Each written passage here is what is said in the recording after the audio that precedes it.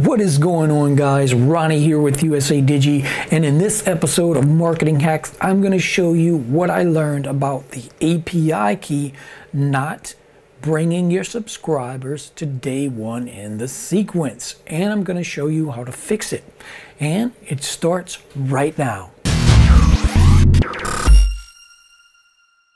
Okay guys, so I discovered a little glitch in the system here. We're in the matrix. So yeah, so what's going on is I'm using OptimizePress, and if you're familiar with using OptimizePress with Getresponse, you usually just set up your API key, and I'm going to show you how to do that in a second in the email marketing services section. But what's going on, for some reason, in version 2, this was working fine. I didn't have any issues with this. Every time someone would opt in to my API using the API feature, what would happen is they'll go to day 0. For some reason, in API version v3 for Getresponse, it's not sending them to day 0. It's adding them to the list, but it's not sending them to the autoresponder sequence. So I contacted Getresponse.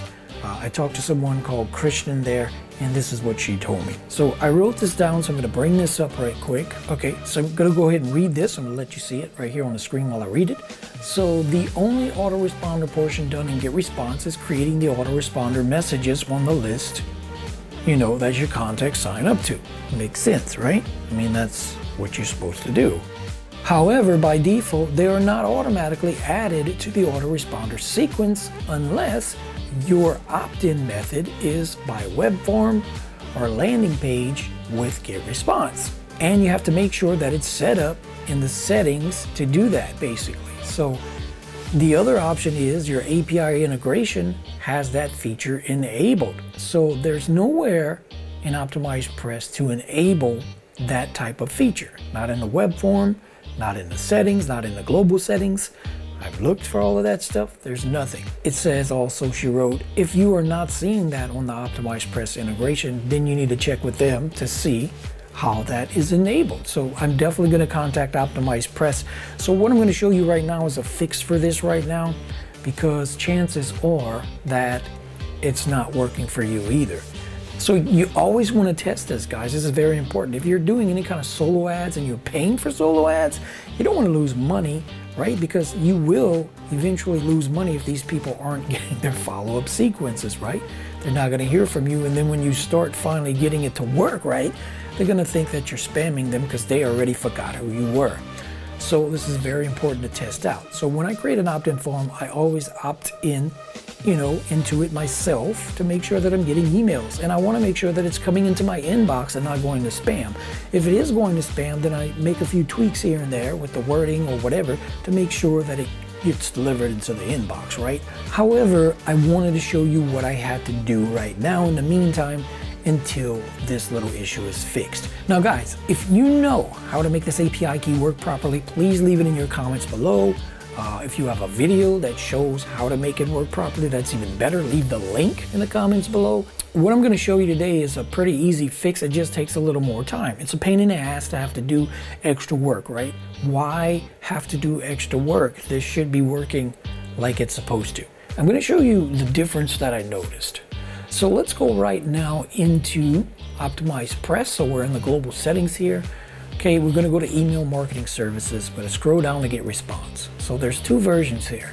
Now this is the old version, right?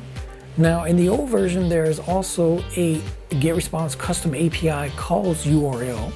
Okay, I'm not sure what that is. If any of you guys know what that feature is, please leave it in the comments and let me know, because I'd like to know a little bit more about it.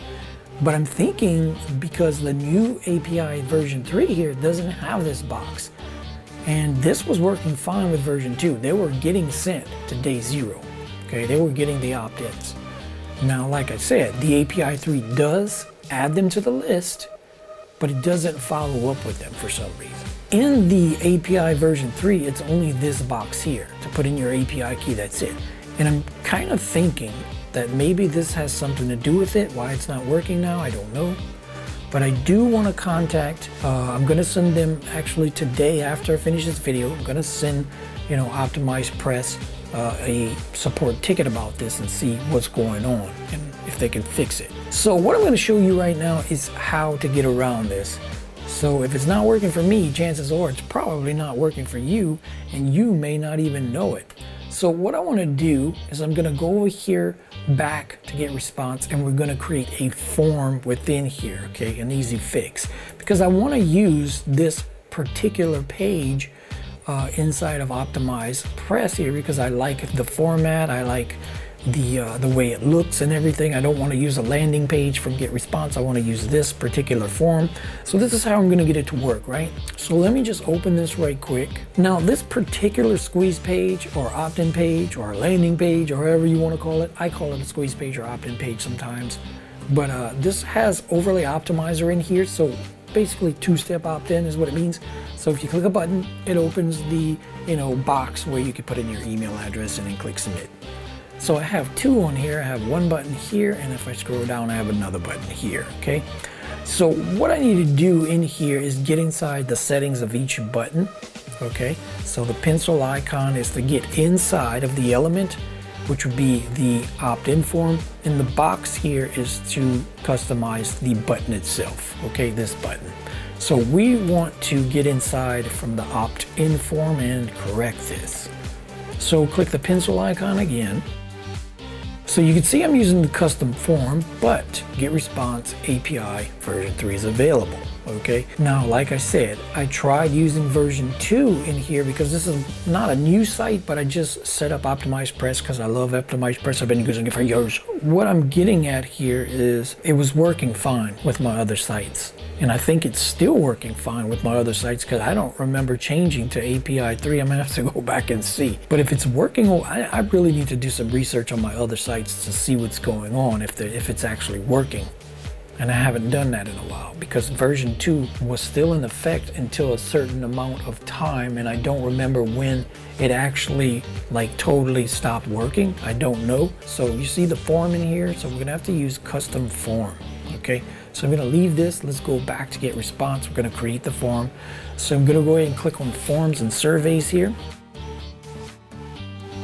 We want to create a form, plain HTML. Okay, we're going to use this version. So as you can see, this is a general plain HTML form. Right here's a preview. Now it's not going to look like this in OptimizePress because we're not using this actual form. We're just using the workings of the form inside of our other opt-in form, right? So let's go ahead and configure the settings over here. So we're going to choose the list that we want this in. Okay, I'm just going to pick this list for now. Very important. Make sure you check this box here so we can choose which day of the cycle that we want them sent to, right? So day 0, of course, that's what I want here. Okay, the next thing we want to do is enable this custom thank you page URL. Okay, so let's talk about the custom thank you page URL for a little bit, because this is going to be a little tip that I'm going to give you guys, okay? And the way that I do things.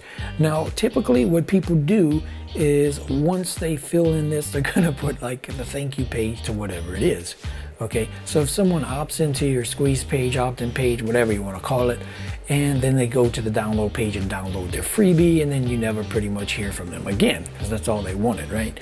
So what I like to do here, instead of actually sending them to the download page, unless of course they bought something and I was using the opt-in form to send them there, that would be something different. But this is just like opting in, okay? This is just to get them on the list. This isn't for anything being bought. But what I like to do here is send them to a thank you page that says, thanks for subscribing. Please go ahead and check your email for the download link. And what this does is it's getting them to start going to open their email and looking for my name, Ronnie Rokk Smith. And then they go and check their email. When they see my emails, chances are they're gonna go ahead and open and see what it's about, right? So that's what I do there. Now, another thing I've been doing recently is using ClickMagick, right? I've been using this for probably over a year now, and it's a tracking program. I'm gonna go ahead, if you're interested in this, I recommend using this. A very, very highly powerful tool, guys. It can help you with lots of different tracking. You can track Bing ads, Facebook ads, you can track your solo ads, which mostly what I do with it. I'm gonna leave a link in the description in case you guys want to check it out. It's gonna be my affiliate link for that program. You know, I think it gives you a 14-day trial, I think. So you could try it out before you buy it. It's worth every penny, guys. Go ahead and check it out. So what I've been doing is putting my tracking link in here. And the way that I track things is I'll use a solo ad, right? And I'll put the name of that solo ad vendor in there, and then he'll have a tracking link, okay? And that'll go to the opt-in form, all right? So the tracking link is going to go to the opt-in form. So what I do is I configure a pixel for that tracking link. Then I create another tracking link that's going to track that one, okay? And the reason I do that is because it eliminates having to use a bridge page. Now, I learned this from Anthony Mancuso, pretty good guy, very good friend of mine.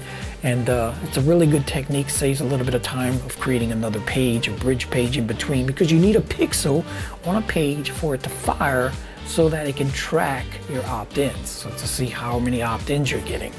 And what it does is by using the second tracking link, what I'm talking about, the second one, I know this might be getting a little confusing. I'll tell you what, I'm gonna go ahead and, no, I'm not gonna do that in this video. I might make another video about that, how I use ClickMagick, because it would make this video too long, okay? But I'll show you, I'll tell you what, I will make another video soon about ClickMagick and show you guys how that works. That would be a cool marketing hack video, right? Because it's definitely something you should be using in your marketing business right now. So anyway, that's what I do there, guys. I put a So anyway, that's what I do right there, guys. I put a tracking link for the URL, okay? Let's go ahead. If you hear some snoring, that's my bulldog. He sleeps in here in my office by me. And I hear him right now. So let's go ahead and move on. So guys, so you want that thank you URL. Okay, watch over here. I'm gonna enter this URL. You're gonna see it spring up right here in this area right here in the form, okay? Just to show you how that works. I'm just gonna put Google right now.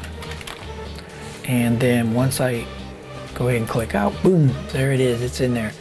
All right, so what you would do now, guys, is just copy this form, right click, copy, go back over here and just paste it in, guys. You see I already did this, so I'm not gonna do it again, but you just paste it in and you click insert, okay? And then make sure you click update. You know how OptimizePress works. And then click save and continue, right? Okay, so that about wraps up this video, guys, on this episode of Marketing Hacks. I hope you enjoyed it. I hope this little tip helps you guys out to solve this API. And again, guys, remember, if you have any information on why this API key is not working, if you know how to fix it, leave it in your comments below, guys. Leave it in your comments. And if you have a video that shows, you know, something else besides with this API key on how to fix this issue or what's going on, leave that link in your comments as well. This will benefit others who are watching this video, and we can all help each other, right, guys?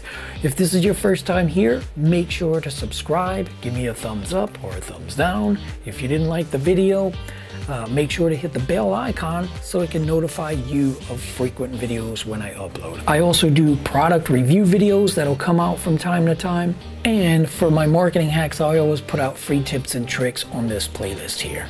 So thanks again for watching, guys. Thanks for your time and interest. I'm Ronnie Rokk Smith with USA Digi. And guys, happy marketing.